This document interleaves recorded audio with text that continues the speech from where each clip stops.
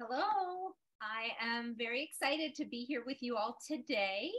I am excited, waiting for our special guest today, Cynthia Thurlow, to join us and talk to us all about, all about her amazing specialty in fasting and in nutrition. She is a nurse practitioner and an expert on intermittent fasting. And we're just really excited to welcome her here today. So I am watching for her in our waiting room. I love to take a look here and see all of these great faces that have joined us today. Lots of good friends and new faces here as well. So I'd love to hear from you in the chat. Where are you all calling in from? And let me know, what you're interested in hearing about today from Cynthia as a nurse practitioner and someone who is an expert in intermittent fasting. I think we have a lot of ground to cover as she arrives there. So hello, Ginger. Oh, great. Toronto and all sorts of folks in the house. Very excited to see you all here.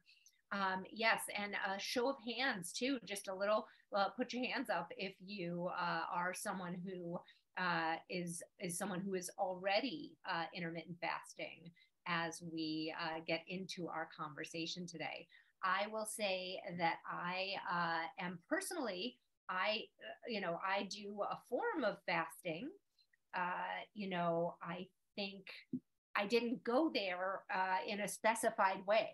I started to kind of recognize that I didn't really want breakfast. And so I just kind of kept sort of moving it back and ended up finding a spot where I felt really good and energized and could also control that next meal that I ate.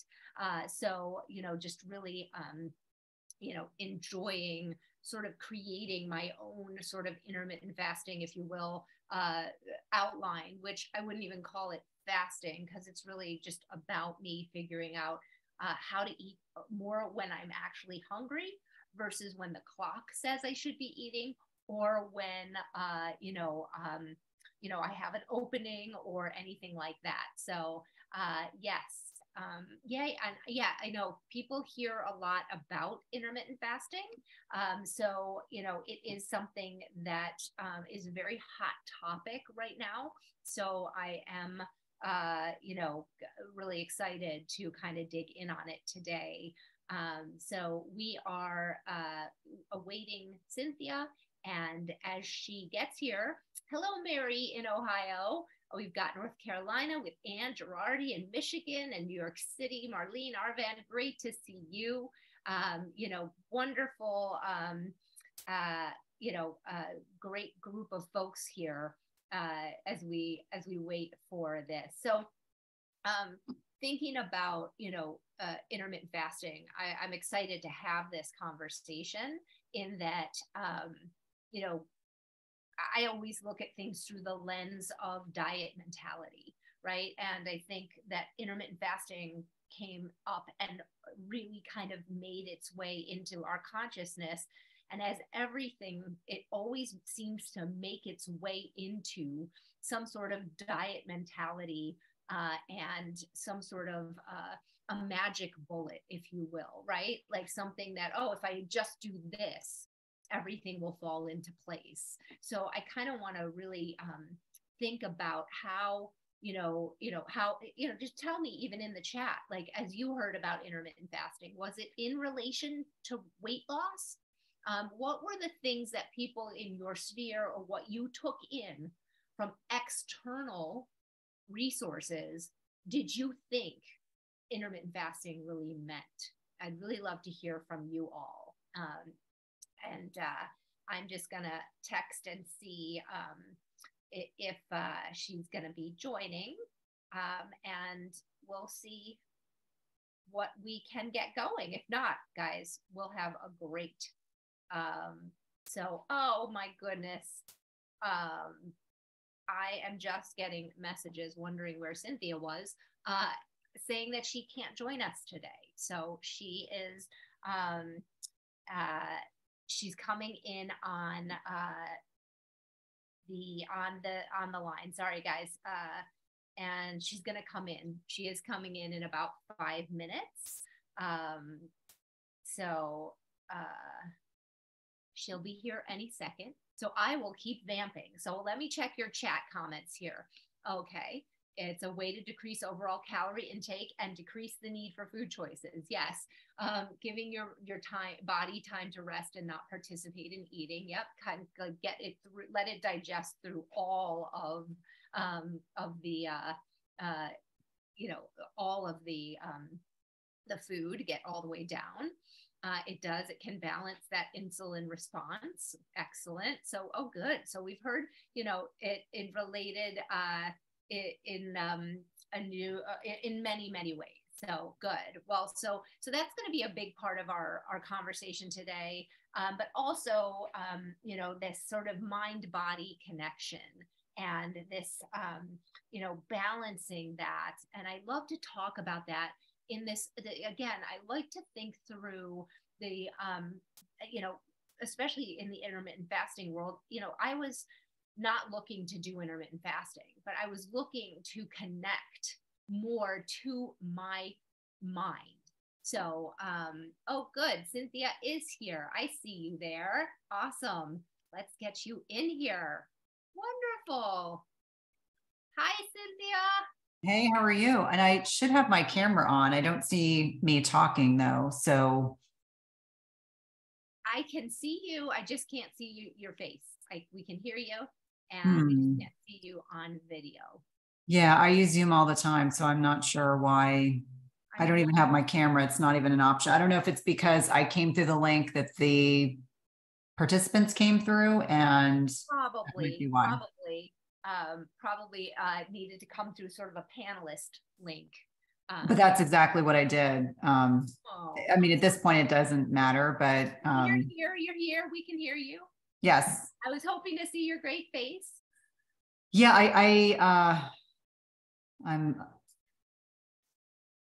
the link that was shared with us, the only option I have was to join through the link that was shared. Let's see if that works.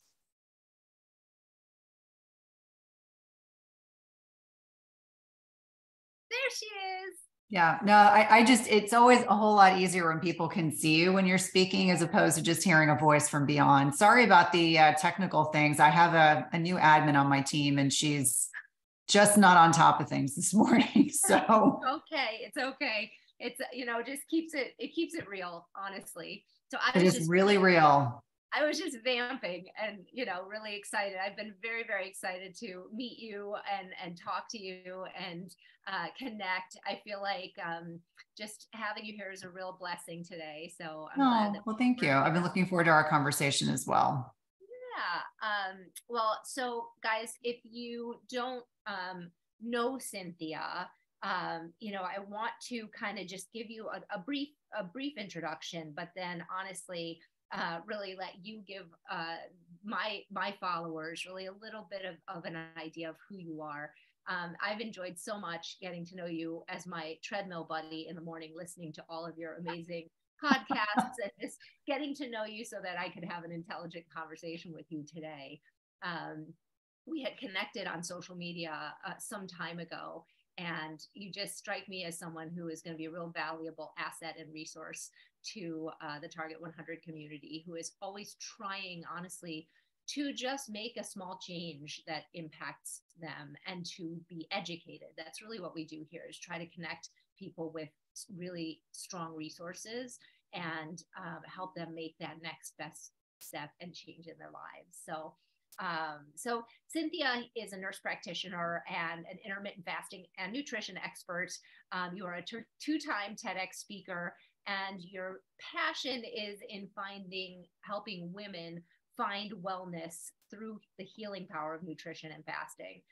My favorite thing that you say in your small bio, though, is that you believe it's possible to feel better tomorrow than you do today.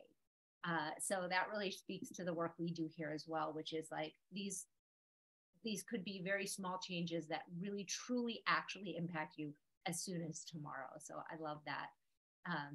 So would you share just a little bit about your background and why you do what you do, so that the folks that are listening can get a feel for who you are? Additionally, this is a live webinar and I'm always a very interactive person. So the chat is on. I'll be watching it. People, if they feel like asking questions, I'll be monitoring that and we'll bring them to you. Okay. Great. Well, thank you so much for allowing me to connect with your community, and my apologies to the watchers. It is not my norm not to be well prepared, but I realized about 5 minutes before I was supposed to jump on that I didn't have the proper links and there was a communication glitch on my team. So my apologies for getting things started a little bit later than we had originally anticipated. My whole background is in ER medicine and cardiology. I was an ER nurse in inner city Baltimore. I transitioned effortlessly to becoming a nurse practitioner in cardiology, and I did that for over 20 years. And I grew increasingly frustrated with our traditional allopathic medical model, largely because we wait for our patients to get disease before we really start fine-tuning the lifestyle piece. And I became increasingly more passionate about the role of nutrition and wellness and strategies that patients could do lifelong, as opposed to the latest potion, pill, or powder. And so 6 years ago, I took a massive leap of faith, and left clinical medicine to become an entrepreneur without a business plan, which I don't recommend. But the reason why this is really relevant was that I felt like I could make a larger impact, even as an introvert, not being constrained to seeing patients in the hospital or in clinic. And so initially, I started attracting women that were much like I was, middle-aged, feeling that our needs were not being met in the current medical system, and largely they are not, because most women in perimenopause are offered the following: oral contraceptives, an IUD, an ablation, or a hysterectomy. And I told my GYN, time out, I'm not willing to do this. And so I started attracting women, much like myself, who really were looking for lifestyle mediated alterations to improve their metabolic health and overall wellness. And as an introvert, I decided to do a TED Talk in 2018 because that was a scary goal, right? It was something safe and scary. And that ultimately led to 2 TED Talks, and then one that went viral, and the rest is history. And so I really have been able to impact more women's lives by leaving clinical medicine, but I'm always very grateful for the years that I spent delivering care to patients in that traditional model. But now I get to do really cool things like connect with you and do podcasts and be able to travel and impact more people. So a lot of what I'm known for is intermittent fasting and metabolic health. And I'm really happy to be able to serve as a voice for women, because if I didn't know what to expect and the changes that were coming in my own body, then I know most women don't either. And the kind of traditional way of putting a Band-Aid on our symptoms is not the way to navigate the second half of our lives. And so my hope is always to inspire and empower and educate women to be able to make informed decisions and informed consent if they do decide to proceed with any of the things I talked about, any of those options that were made available to me in my early 40s. And it's not to suggest it might not be the right decision for someone, but understanding the full ramifications of their decisions. Yeah. Oh, well, thank you. Well, it's so wonderful. As I say, our whole goal here is to educate and empower. And I think that that is the exciting part about the world that we live in now. The fact that we could connect this way, like-minded. I feel very aligned with so much of what it is that you're teaching, and just hope to kind of pick your brain a little bit today. I think for a lot of the folks that are listening, we were chatting just before you came on. I was asking people, oftentimes I run a weight loss business where we lead with weight loss, but really what we're teaching is transformation that leads to weight loss, not weight loss leading to transformation. And so we were talking about the fact that intermittent fasting has gotten very popular in the diet and weight loss world, and that many people, that's their only real relationship to it, is like, oh, I think it's a weight loss tool. Right. And so they go into it with diet mentality saying, okay, I heard I have to do X and Y. I have to eat between this time and that time. But as long as I'm doing that, I can eat whatever I want and I'm going to lose this magical weight. Right. Again, a magical pill or potion.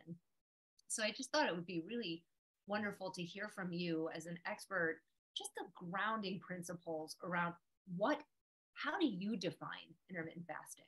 What did you, just your spiel on the whole thing? Yeah. And I love that you bring up the fact that many men and women, it's not unique to women, but many people come to intermittent fasting for a desire to lose weight or change body composition. And I always say that they stay for all the other benefits, maybe the things they didn't realize that really make them feel good, have more energy. When I think about intermittent fasting, it's as easy as saying eat less often. The conventional prevailing wisdom that we have embedded into our patients for years and years and years is eat to stoke your metabolism. Breakfast is the most important meal of the day. Calories in, calories out. And I always like to remind people that intermittent fasting dates back to biblical times. It is not new or novel. In fact, we wouldn't be here as a species if we couldn't intermittent fast, or we couldn't go through periods of time with famine and feasting. And unfortunately, over the last 50, 60, 70 years, the processed food industry has convinced us that we can't go more than a few hours without eating, that we need those convenience foods at every gas station and every airport, because God forbid we go more than a few hours without eating. So when I think about fasting as a strategy, it's eating less often. That could look different for each one of us. I always say that women at peak fertile years, 35 and under, need to fast differently than perimenopausal women, 10 to 15 years prior to menopause, than menopausal women. And I always say menopausal women and men are in one bucket. Like, it's a whole lot easier for them because they don't have as much fluctuating hormones day to day, week to week, like the rest of us do that are still getting cycles. So when I think about fasting, it's the eating less often piece, because I find that's less triggering. The word fasting can be triggering. So I just say eat less often. That seems very benign. But it can be as simple as, kind of the graduated approach when I'm talking about it is stop snacking. As soon as we are not snacking in between meals, we are forced to reproportion our protein, fat, and or protein, fat, and carbs. And we'll actually have an appreciation of what it feels like to feel satiated after a meal, because we're going to realize I'm not eating for 4 or 5 hours in between. But getting back to your original question, when I'm thinking about fasting, it's really helping men and women understand that we are tapping into the intrinsic nature that our bodies are designed to be very aligned with, that our bodies are comfortable going several hours, 4 to 5 hours in between meals, because it allows our body to use different types of fuel. Our body can use glucose. It can also use fatty acids, and understanding that is an efficiency in our bodies. But when we're eating all the time and we're eating all day long, we're drinking sugary beverages all day long, guess what happens? Not only does it erode that metabolic flexibility, but it also, makes us prone to developing insulin resistance. It makes us prone to metabolic disease. And I find for many people, they don't make those associations because that's what we've been conditioned to believe. It can be very hard to kind of go against prevailing dogmatic principles. And even worse yet, when healthcare providers are telling our patients this and we're listening and going along with the rhetoric. Probably everyone here has heard their patient, their parent, their provider tell them, exercise more, eat less. How many times did that come out of my mouth? Way before I realized that was just terrible, terrible information to give our patients, because they then feel powerless when it doesn't work. And so, from my perspective, when we talk about the fasting piece, people come to it out of a desire to lose weight or change body composition. They stay because they're much more mentally clear. They have more energy. They're no longer hangry. And probably many of us know, I have teenagers. One gets hangry just like he did when he was a toddler. And it's like mind blowing that he doesn't make the connection between low blood sugar and his behavior. That's a whole separate conversation. I was going to say, I have 2 teenage boys and I'm living their life right now. It's Yeah. 17 and 15. The 17-year-old never gets hangry. The 15-year-old does. And that's, then you totally understand where I am. But it's interesting. People realize being hangry is not normal, that it's not normal to be weight loss resistant. It is not normal to not have enough energy to go from meal to meal. And it's not normal to be dependent on caffeine and sugar to be able to get through your day. And I'm sure you probably see this too in your work. How many women tell me they have a double cappuccino in the afternoon and a candy bar because they are so tired after eating their lunch, they need a pick-me-up. And so I think a lot of what fasting teaches us is that we can fast for different reasons. I find most people stick with fasting because they feel so much better. They're alleviated with the concern of having to carry snacks. They don't have to worry about if they are out running errands and they suddenly get hungry. They know their body knows what to do. And so I find for many people, it's very freeing. And it's also very validating that our bodies intrinsically are really designed to function very, very efficiently, but we've conditioned ourselves otherwise. I love this. And I like this idea around it. Thank you for bringing that up.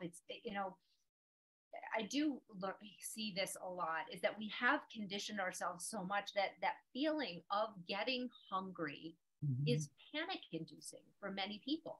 And so that feeling of anxiety has been conditioned in that, oh my God, I'm going to get so hungry. I'm going to get hangry and something bad is going to happen. And, sort of like you're saying, like, I, feel, oh, I wish I had given that advice earlier in my career. I always say I am like here to like undo all the diet mentality that I taught at earlier in my life and try to free people from it. And that is that piece of, we joke about it. I'm like, do you know, you can actually, if you were pushed to go, you could go 30 days without eating food. You can't go 2 days without water. But if all things like fell apart, so if you don't have that snack, can we go back to this sort of funny idea that makes you giggle? Like, wait, I think I'm going to make it home to dinner without this snack. And I'm making light of something that is actually very emotional for people and has a deep rooted connection to anxiety and fear and worry and like, what will happen to me if I go further down this road? So I love that you're talking about the learning process. How does someone begin to stretch those muscles or play with those boundaries? It's a great question. And I think for each one of us, we have different relationships with food. Some of us may view food just as fuel. That's probably not as common. But I think for many of us, and the last 2.5 years haven't been easy for most people, we lean into food as an emotional crutch. We use it as a way to not deal with uncomfortable feelings. There's a great colleague of mine, Dr. Joan Rosenberg, and she has this book that talks about these uncomfortable feelings and how each one of us have ways of masking not wanting to deal with the uncomfortable feeling. And sometimes it's over-exercising, overeating. Maybe people are leaning into drugs and alcohol, et cetera. But it's really the lack of wanting to deal with the painful stuff can sometimes lead us to have disordered relationships. And so anytime someone's doing something new, I tell them it's going to feel uncomfortable for a period of time, even if it's as simple as I put myself to bed an hour earlier. I mean, that's where I think a lot of women struggle. If I say to them, I really think you need to go to bed a little earlier. Oh, but then I can't do this and I can't. And I was like, think about what you gain, not what you're losing. And so when we're working on lifestyle changes, I always say, think about what you're gaining, not what you're losing. And so I always suggest doing one thing at a time. When I was first doing this work as an entrepreneur, I would give my clients or patients a very long list with good intention. Well, what happened 99.9% of the time? The client felt overwhelmed and then they felt like they couldn't do anything. So now we pick like one nutrition thing, one lifestyle thing. Maybe it's, I'm going to walk for 10 minutes after every meal. I'm going to eat an additional green vegetable every day. And I'm going to try to go to bed 30 minutes earlier. I mean, that is more tangible than a list of things. And so I always say master one thing before we add in something else. Much the same reason, if it's not about fasting, maybe it's nutrition. And people, if I suggest doing an elimination diet, that feels really overwhelming and uncomfortable. And so I say, okay, we're going to rip the Band-Aid off. Let's get rid of gluten. And then you're going to be forced to get creative with your meals and you're going to eat less processed foods. And so I feel like, it's this domino effect. Once someone gets one win, then it usually dominoes into another. But if we give too much advice, and it's always done in the context of wanting to be helpful, but someone that's really mired in a lot of unhealthy lifestyle choices, it's very hard to imagine, living a healthier lifestyle. So one thing at a time is usually reasonable and feasible, and trying to give too much, well-intentioned advice up front can make things really tough. And there might be a unicorn. Like I always say, there's always a unicorn. There's someone that can do that all effortlessly, but that's not the norm. And that's not human nature. It's hard for us to make changes. And oftentimes it's 3 to 4 weeks making that change before it feels comfortable. And maybe you're less conscious of it. But up until then, it's all this imprinting that you're doing in your brain. We're building on, I love the word neuroplasticity, but when we do new things, it's important for us to understand, like, our brain is adapting to the changes. And it's actually something that's, it's a form of hormesis or beneficial stress. It is stressful, but it's designed to kind of make us stronger and more resilient. And so if I reframe it that way, I find it is much less overwhelming than if I just give someone 50 things to do and then they're like, I don't even know where to start. Yeah. Yeah. Oh, you're speaking our language. I mean, this is what we do at Target 100, and then layer on top of it the idea of habit formation, which I think is really where you're going with this sort of like, it takes these 3 weeks. And there is that, I wrote about it in the book, is that not a lot of people talk about what that discomfort feels like, and that discomfort is actually a sign that you're doing great. You're doing great. You're challenging yourself to, really stretch that thinking, and that neuroplasticity that you're talking about, I think is so important. We talk a lot about curiosity and the idea of it, when you are making a small change, that there's a lot of brain science coming out right now that especially adult humans cease to be curious after a certain age. And that if we can reinstate curiosity around these changes and say, I'm curious what it feels like to drop my snacks for 3 days. I'm just curious to see what that feels like. It doesn't have to be perfect. It doesn't have to be the end all. It's not for the rest of my life. I just really wonder what that would feel like. That they can actually go much, much, much further as they expand and work this neuroplasticity. So I love that we're getting into this brain science piece. Well, and I think it's really important, irrespective of what title you have or what job role you have, that we're lifelong learners. I say all the time, I mean, I trained at arguably one of the best medical institutions in the world. And let me be the first person to tell everyone, even though that happened, I had that education, I had to start questioning what I knew. And so I was raised that way. I probably drove my parents crazy, but I was always a questioner. I was always someone who didn't necessarily accept the status quo. And I'm so grateful that I'm that way, because I'm innately curious about the world. And I encourage women to be the same, and men for that matter. Like, I'm always reading. I love listening to podcasts. The book that I couldn't send the message to everyone, 90 Seconds to a Life You Love, is Dr. Joan Rosenberg's work. I have it on Audible and I listen to it at least once a month. I'll listen to a chapter because it's always relevant.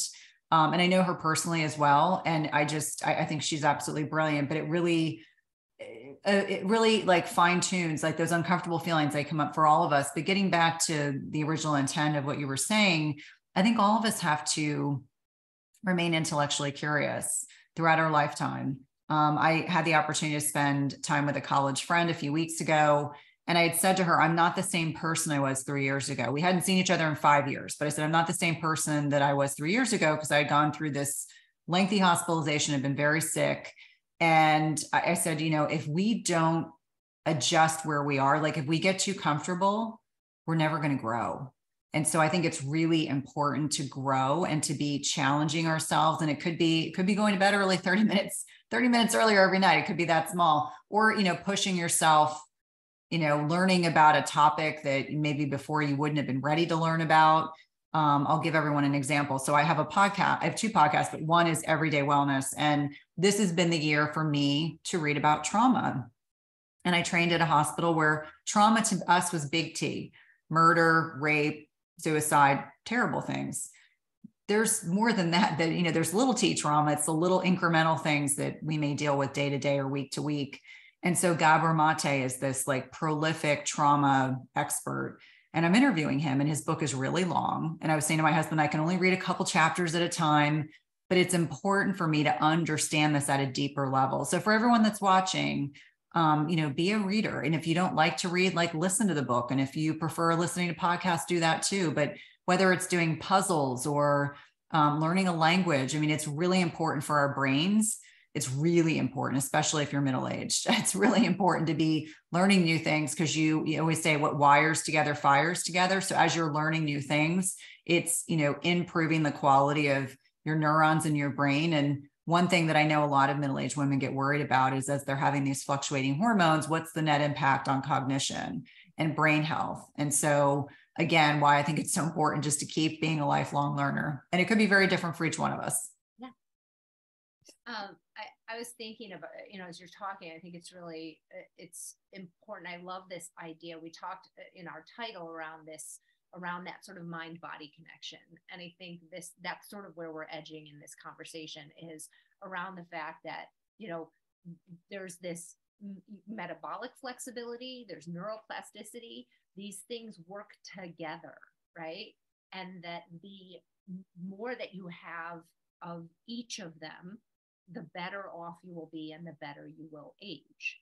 So, I'm thinking about the lifelong learner for sure, learning and doing things that I'm thinking about you doing a TED Talk and what that must have taken and how you had to prepare and take the steps to get you to that ultimate place, right? We think about things like that, writing a book or doing a TED Talk, and we're able to see them in this very, I'm going to do this systematic sort of breakdown of things, and I'm going to learn about it, and I'm going to think about how do I write it, and how do I practice it, how do I then. But then when we come over to the health side, or to especially coming from our side of the weight loss, there are so many emotions and so much guilt and shame around this process.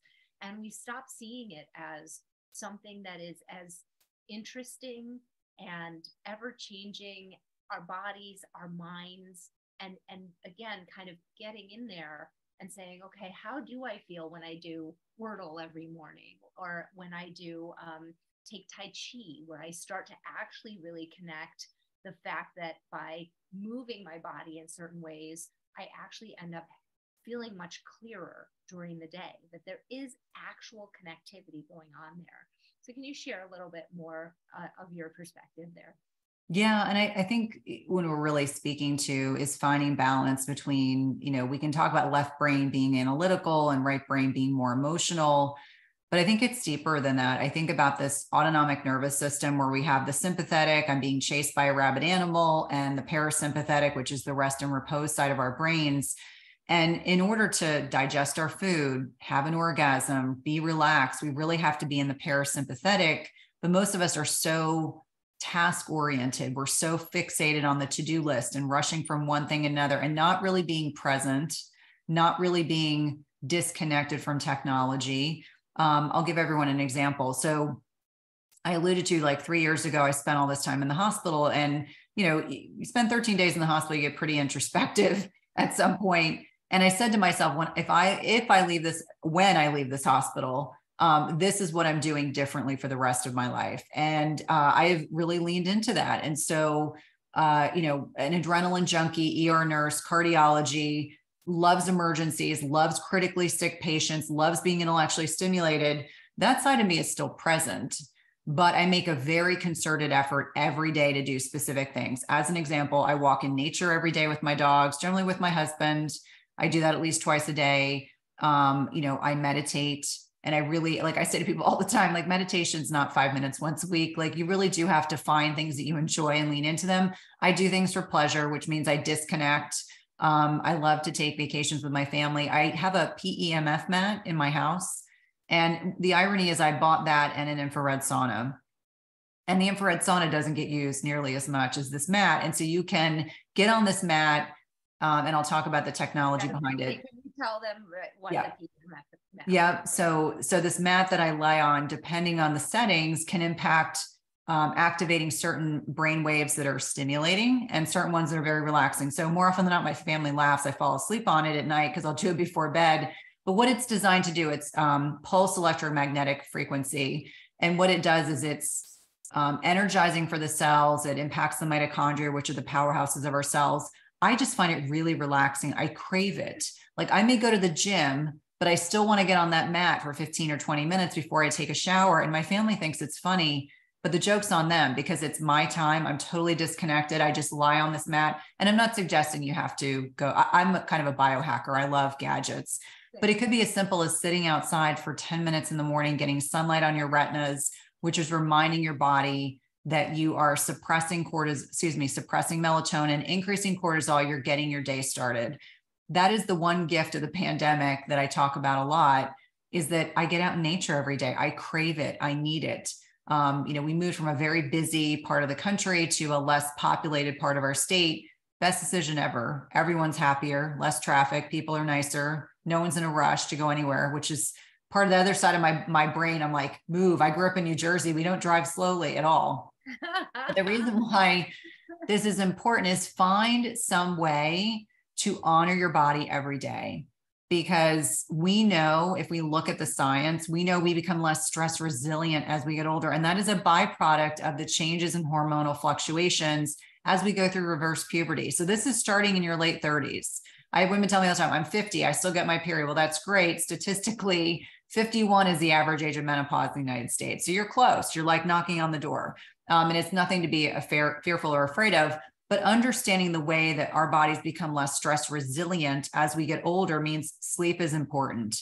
Stress management is not 5 minutes of meditation once a week, anti-inflammatory nutrition, the right types of exercise. And let me be clear, I'm not suggesting you do everything all at once.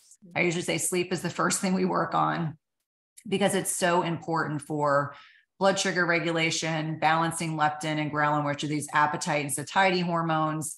It's important for sleep quality. And we understand that in the brain, there's this lymphatic system that's like the waste and recycling process in the body, and it doesn't get activated properly if we don't get good sleep. So understand that sleep is, for me, is always the foundational principle under which everything else that we walk around. But getting back to your original question, finding ways to honor your body every day. It doesn't have to be a big deal. Like some people say, I would rather, take 15 seconds of a cold shower at the very end of my shower than lay on a mat or go to the gym right now. But I can handle the 15 seconds. I remember what I talked about, hormesis is this beneficial stress. It's good for us on many, many levels, but understanding that there's that body-brain connection that's really strong, especially when we challenge our bodies, like with fasting, certain types of exercise, cold exposure. Jokingly, I told my husband, I don't need to take a cold shower right now. I just need to go outside with a lighter layer of clothing when we walk the dogs because I'm cold. I'm like, okay, this is hormesis. Yeah. Exactly. So it may look a little different for everyone. Yeah. I love that. I've discovered yoga during the pandemic, which I feel like we were separated at birth. I'm like, task oriented, had a very big shift in life, and yoga was this big thing. And I always say I do the yoga for the shavasana, which is like, yes. When in your life do you just lay on surrender, the ground, right? And just get grounded, like truly lay on the ground. We don't do it. And again, as adult humans, we never just lay on the ground and surrender and let the earth hold us up. And that there's something so peaceful in that, and it sets a tone for my day. So I'm not there for the yoga, I'm there for the shavasana. No, it's funny that you say that because we're in this new city and I haven't been able to find a place that does the kind of yoga I used to do in my other city. Everything is very hot here. Like when I say hot, it's Ashtanga yoga hot. And I'm in a humid part of the country. The thought of being in a really, really, really hot room does not appeal to me at this stage. I'm like, I need more yin yoga. I need more, like gear me down yoga. And the shavasana was always, I was the person that fell asleep during shavasana. My instructor would always like come and touch my foot. She'd be like, we're all done now. I'm like, great. I'm like, oh, I'm totally asleep. It was wonderful. It's blissful. Do I have to? Yeah. So the connection and the mind body connection and all of it as you were going through it, I mean, so many of our pillars are aligned, and sleep is one of our power pillars. And I always, I'm like you, I just anecdotally, a lot of my women, it's almost like a FOMO piece of like, I don't want to go to bed. What if I miss out on this, or I want to watch this extra show, or I want to get time to scroll through this, or so sleep. I love hearing from you yet again, just reiterating that we are on the right track here to be working habit formation around those sleep patterns. So important. Then the fasting piece, I just kind of want to return to it for a second, because I think I was listening to a podcast that you did, and then an ad came on for electrolytes, and I was like, I think that would be a great thing to sort of educate people around. We talk about hydration at Target 100. We have hydration, we have movement, we have exercise, we have sleep, we have stress, and of course, nutrition as our 6 pillars. And we're working in habit formation and all of those. And as people are beginning to think about, fasting, and I love the way you frame this, I want to kind of repeat this for people. It's like fasting could be as small as saying, I'm not going to have a snack. Mm-hmm. Right. It does not have to be that you jump to a 16-8 or, whatever it is that you're hearing about. So it could be this baby step in, but I just thought, that could be a really interesting, could you define for you what that means also? Like, is it no food? I get a lot of questions around, I had coffee. Does that mean I broke my fast if there was cream in the coffee? If there's, you just kind of do like a little primer for us on what is fasting and what electrolytes, why you recommend and take electrolytes yourself. Yeah. So fasting is eating less often. And I think about 12 hours is digestive rest. So if you don't eat from 6 p.m. to 6 a.m., that's digestive rest. Fasting's, 13, 14, 15, 16 plus hours without going with food. But it's important to define what a clean fast is.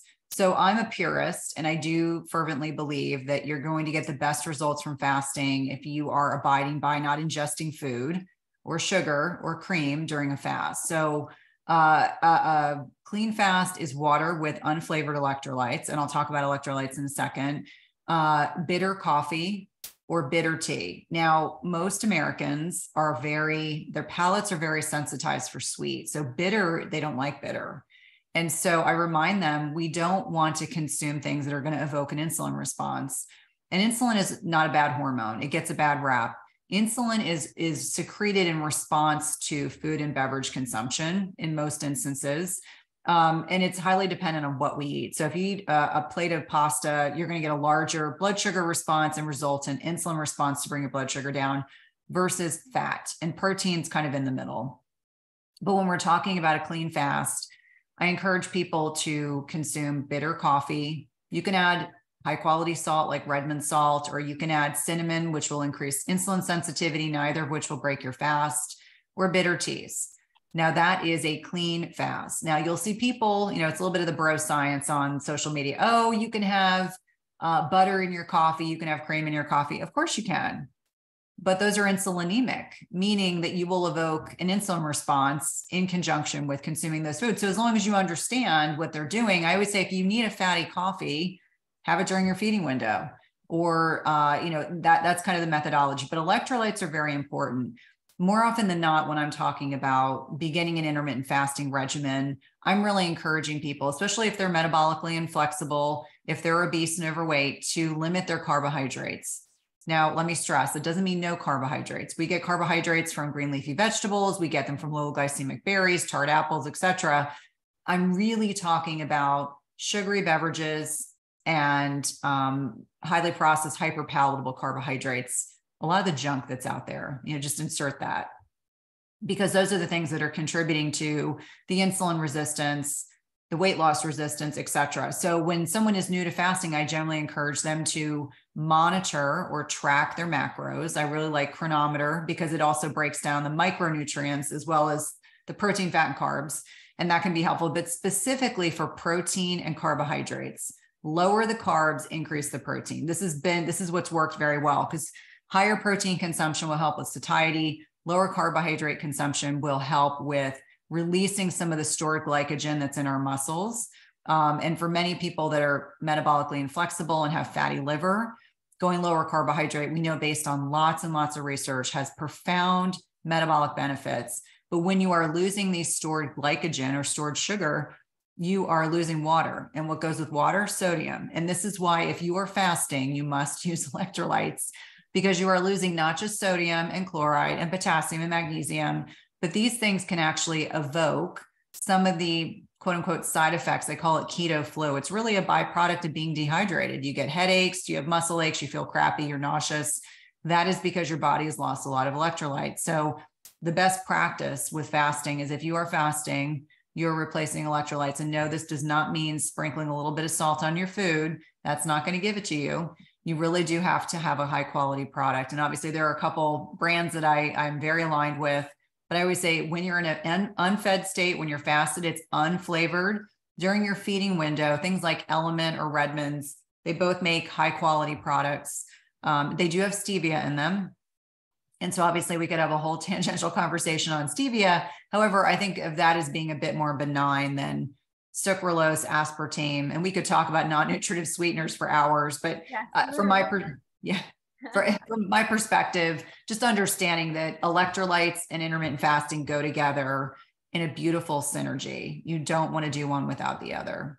Yeah, I love that. I think that's a reason that people may do it and then actually not actually continue with it, whatever that means, like for them, whatever that fasting window ends up looking like. So adding in these really high quality, right, and a little bit of flavor, but something that will keep the potassium, the magnesium, the sodium all in the body. So very important. So I'm glad that they're hearing that from you. You mentioned protein, and I thought it'd be interesting to talk a little bit about what it is that you're recommending people are eating during their fasting window, because as I said, oftentimes it's been portrayed that as long as I'm in the window, I can kind of have anything I want. But I think evolving from that place, right, which I think there's an evolution that takes place, and even just walking down this road and saying I might drop a snack after today and see if I'm curious how that feels.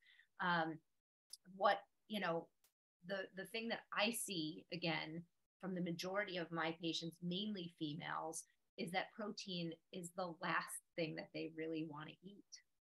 And no, I on protein and inspire people. Yes.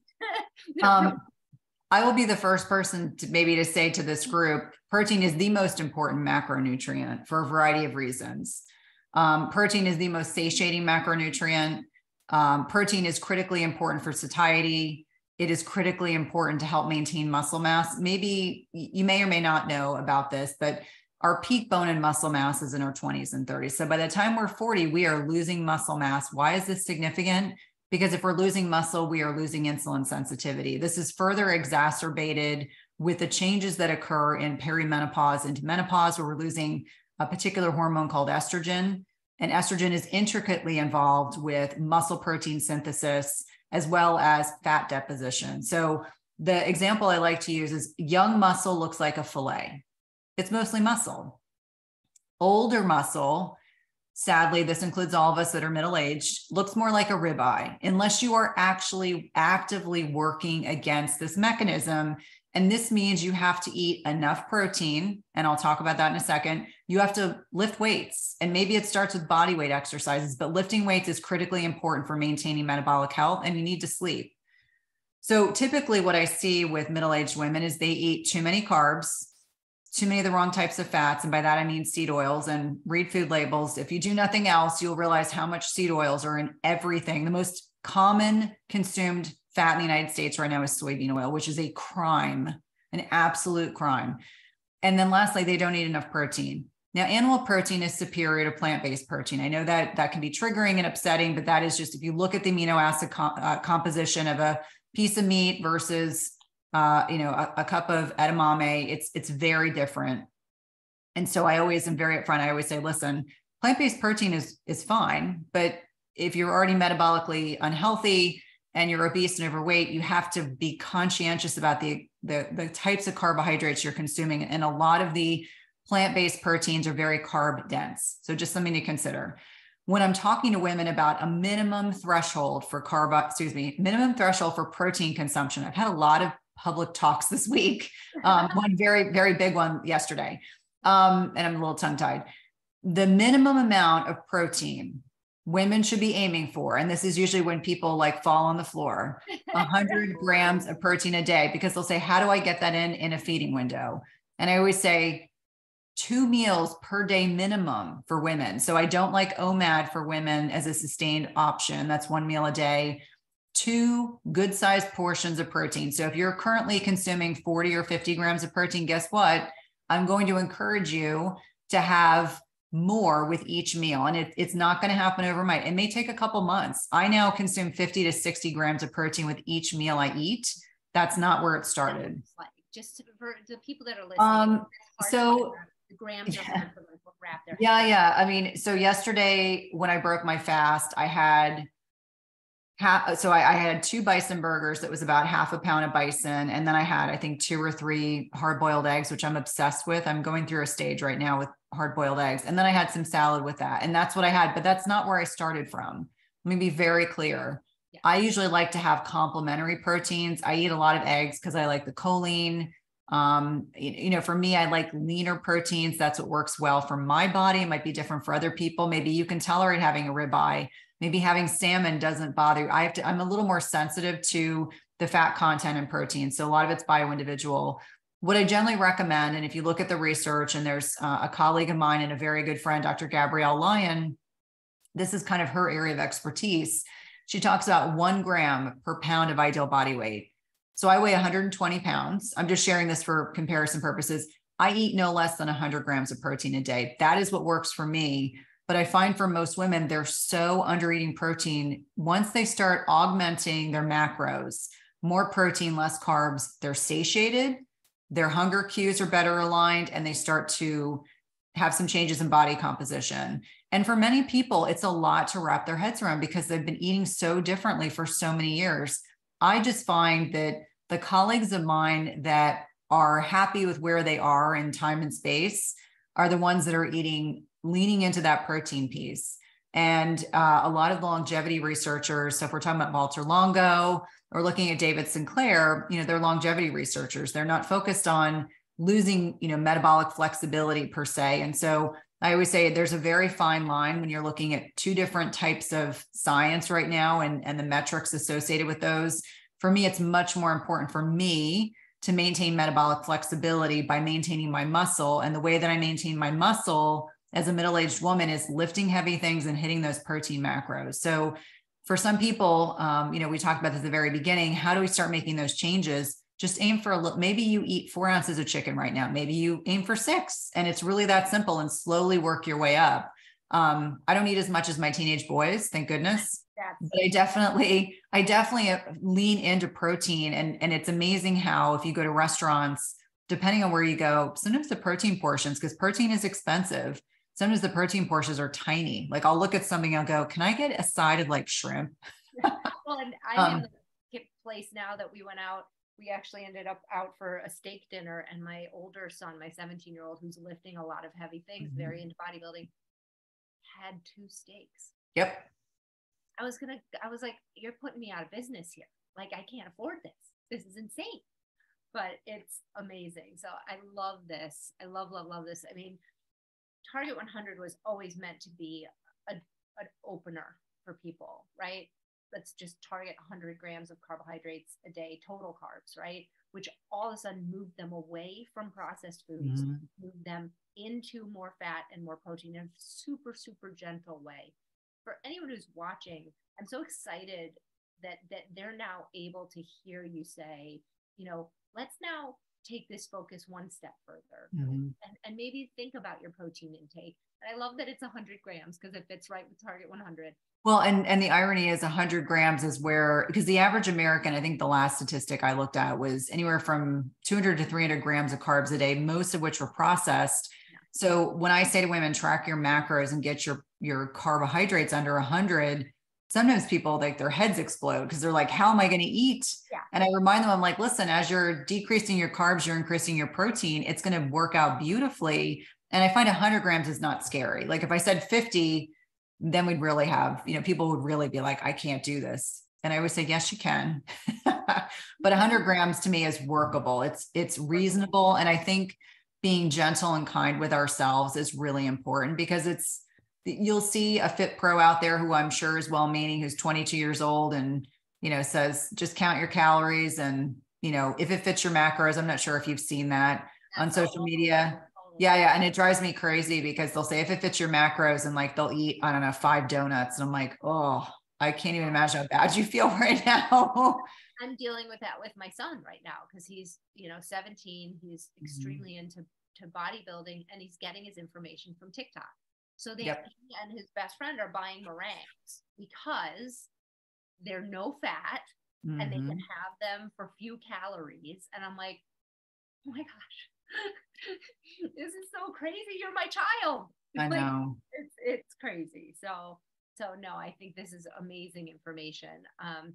I wanted to touch on the seed oils, and then I just at some point I want to have you back so we can just talk about all that, the processed food industry and what is happening. I mean, I think again, I have been this really hopeful door opener to a very different way of thinking about weight loss and wellness in terms of like making it gentle and kind, removing diet mentality, learning habit formation in these 6 pillars, creating a community that's all speaking the same language. And it's so lovely to hear you as an expert coming in and speaking that same language, because sometimes you do get somebody who's an expert who isn't connected to it themselves, and we can see and feel that you're actually doing this and you've been working your way up to where you are now, and that no one needs to be where you are. They need to find out, and you say the word bioindividuality, which is so important, is that people, is why we give the tools, the worksheets, and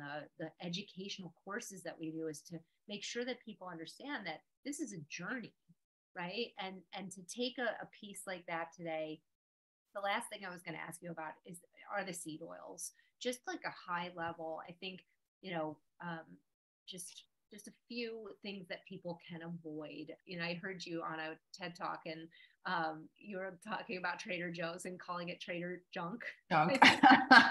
I generally get some hate DMs after that, but I always go into whether it's Costco or Trader Joe's with an open mind. And then like Trader Joe's pretty consistently, unless you're eating, fruits or vegetables, just about everything else has junk in it. So seed oils are a byproduct of the processed food industry. There's no nutritive value there.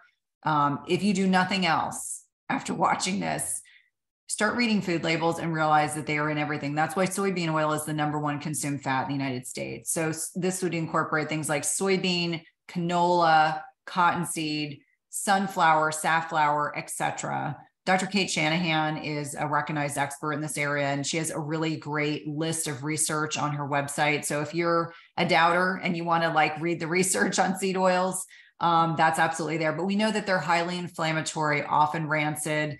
They're exposed to toxic solvents and chemicals. So go to YouTube and Google, how is canola oil made? It'll cure you of any desire to ever consume it ever again. It's disgusting.